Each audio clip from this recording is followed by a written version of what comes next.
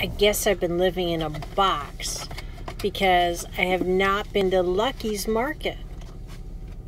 Michael's been talking about Lucky's Market, and I was not listening. Well, they opened one up on Colonial at Alafaya like about 4 years ago now.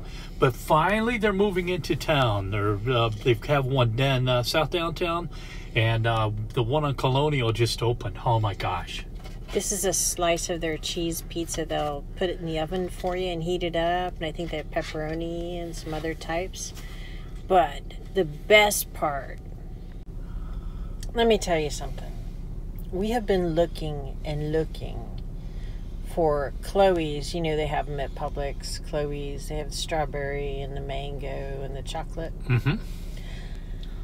I have heard rumors that they had blueberry, but I couldn't find it anywhere. Guess who has it? And the man who loves me bought it for me.